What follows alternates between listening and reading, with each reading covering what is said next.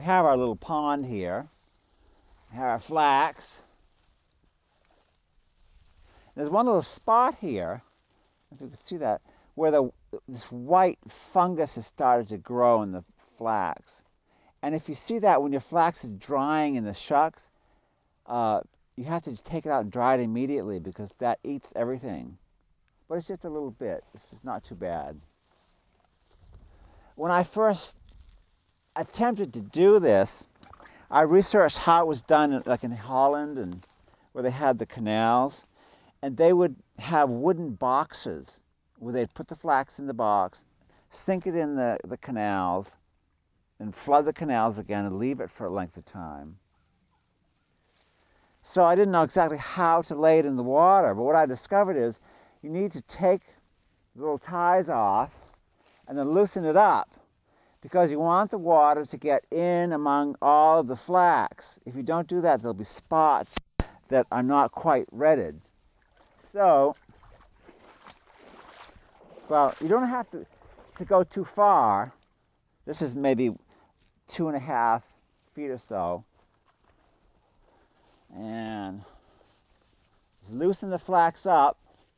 And be careful too that it's not tangled.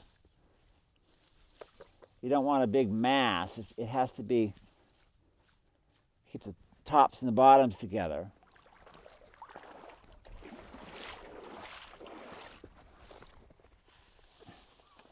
I'll bring this whole pile down.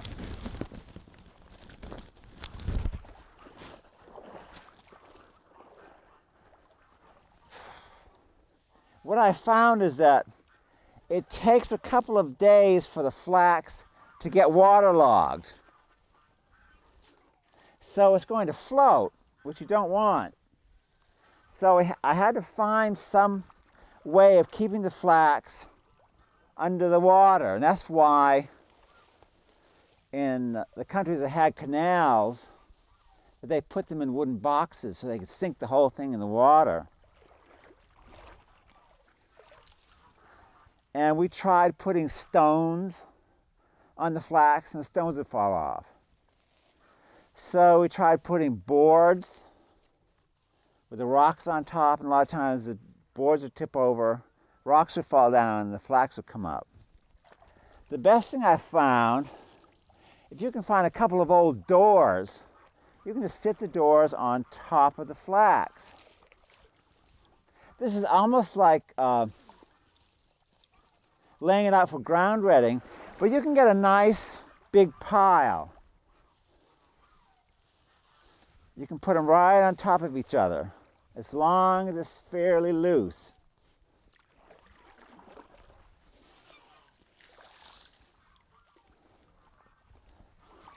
Also, what I've found is that you really should have nice warm days to do this, right? Mid-70s to mid-80s is a good temperature to have. Clear skies. When it's overcast, the water temperature goes down, so it doesn't rot as fast. But what we have discovered as like a rule of thumb is 4 days. And that's usually enough for the water-retted flax. If the temperature's warm, it just seems to work perfectly.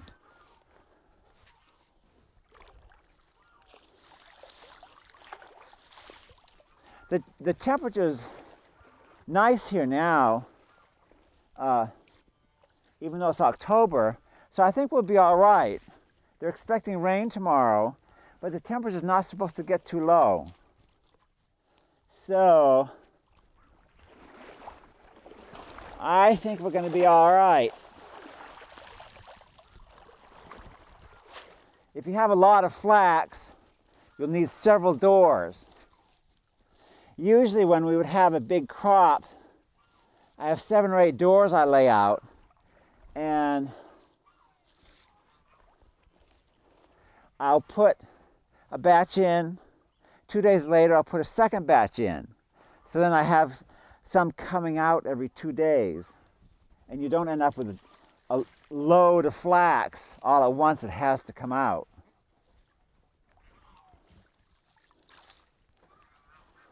You see what I'm doing? I'm just sort of piling this up.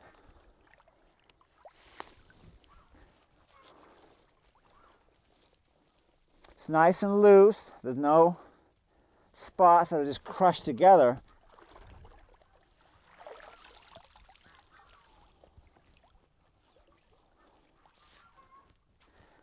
I've read of people putting their flax in an old tub and changing the water every day, which you can do. What that seems to do is really take all of the color out of the flax, so it gets very light colored. What you'll find with water retting is that the flax is a lighter color. It's the flaxen-haired color of flax.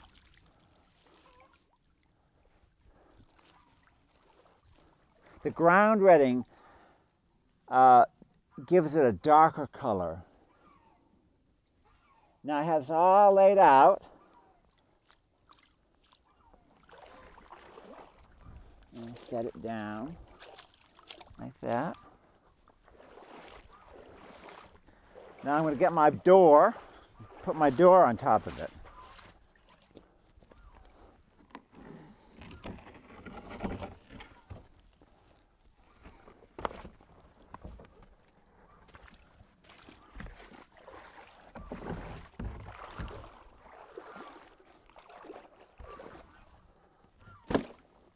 There's one. It's right in the middle there. Now what I'm going to have to do is get a second door, I think, because it's a little bit too long. So I'll get the second door.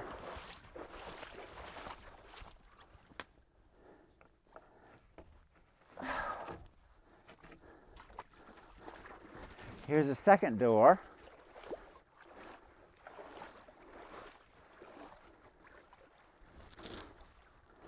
There we go. Just lay it right on top. And then what I do is move this out a little bit.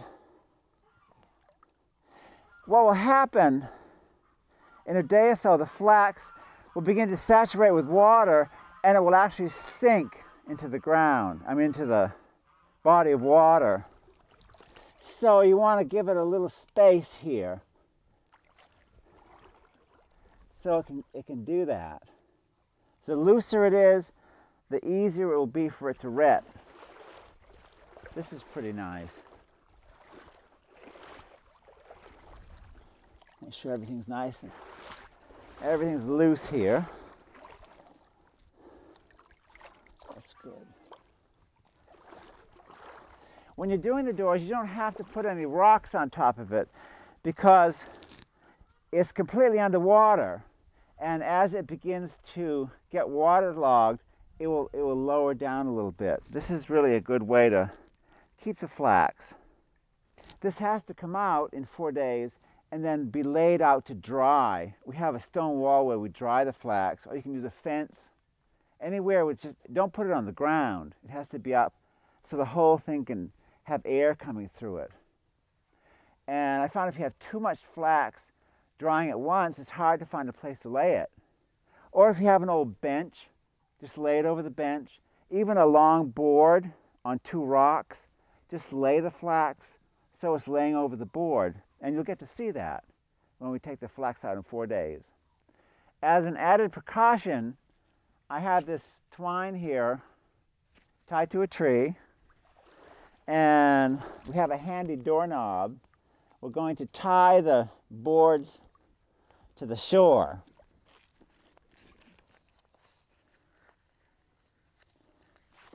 There we go. If a good wind comes up, this could just drift out into the middle of the pond, so it would be very hard to get. But this will keep it handy. So we've sort of docked our flax boards here.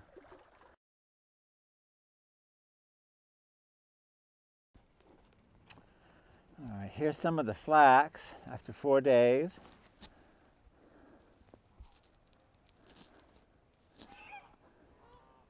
It's difficult to tell when it's wet just how retted it is, but you can break it.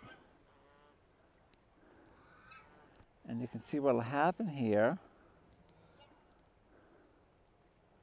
Fiber comes off.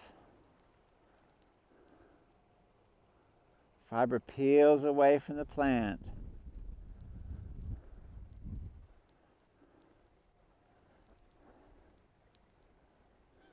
It's still pretty strong. Any longer than that and it would rot. There'd be nothing left. All right, now we'll take the flax over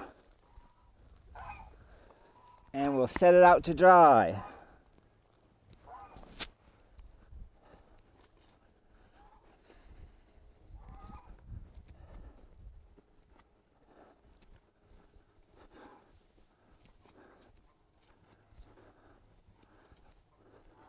I have a plank here that's set up so I can take the flax and I could lay it on the side here, but I think I might just lay it on top because it's pretty short. Spread it out.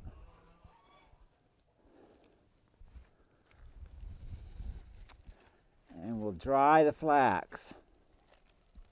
It doesn't take long to dry if you have a nice sunny day. We found that even in one day, day and a half, the flax will dry.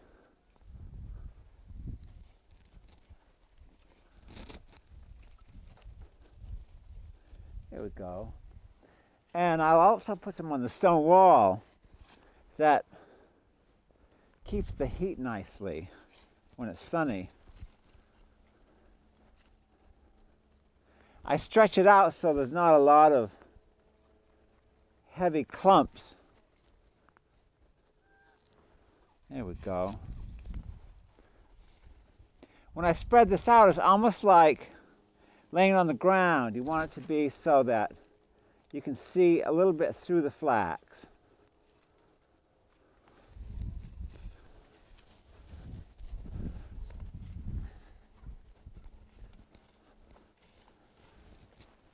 Now we have our flax ready to dry.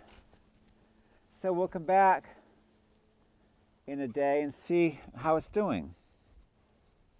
We're checking the flax that we had in the water for 4 days. After one day it dried out because it was sunny. So this is really the test to be able to see how it is when it's dry. Get a nice little crunch. I break the flax. What's happening is the inner core here is actually being crushed. And then as I scrape it with my fingers,